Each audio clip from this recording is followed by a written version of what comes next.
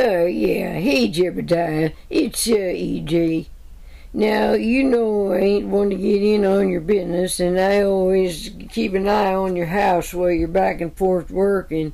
But I couldn't help but notice, darling, that, well, since you've been gone a while, you done got yourself a couple of them little woodchucks that have been made their little house down there in a little hole that goes down there on the right hand side of the corner of your house. It's got a couple shrubs there, so maybe you didn't see it and recognize it right away. But listen, darling. I've been watching, and I know that you're going to have some little babies down in there.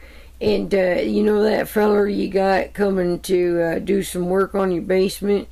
Well, I watched him the other day, and that feller put something looked like a piece of plex board or something up there with a big block cinder board, or what do you call them? One of them big cinder blocks.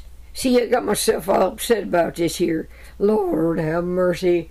Okay, I'm gonna try to get this through here, see, because I'm a little bit tore up about this here.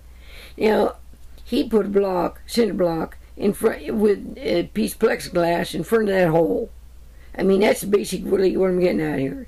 And well, them little fellers are they might be penned in there, and they might not be able to get out. And I was just wondering, what in the world is that feller thinking, doing something like that to a couple of little baby woodchucks?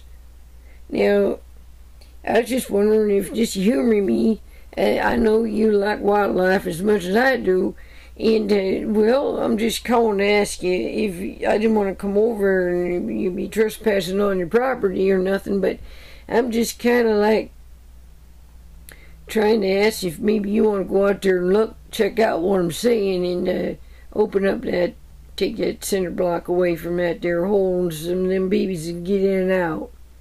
Alright, and maybe leave a note for that feller to leave them critters alone. Alright, because I'm not going to lie to you. I've been putting some food out there for them, because, like apples and some carrots and maybe some salad fixing, so I'm a little invested this here project. I just can't lie to you, but I love them, and I can't help it. So I ain't been on your property. I just kind of tossed it over there, but I have really been enjoying the show. So okay, I hope you just forgive me for that, but hey, they're only around for a few months and then they're gone, alright? So they'll be out of your hair. But if you do that for me, Jeb, I'd really appreciate it. Do your old neighbor a favor and just roll with it, alright? Okay, son, I love you. I hope you have a good day. Thanks a lot. Toodles.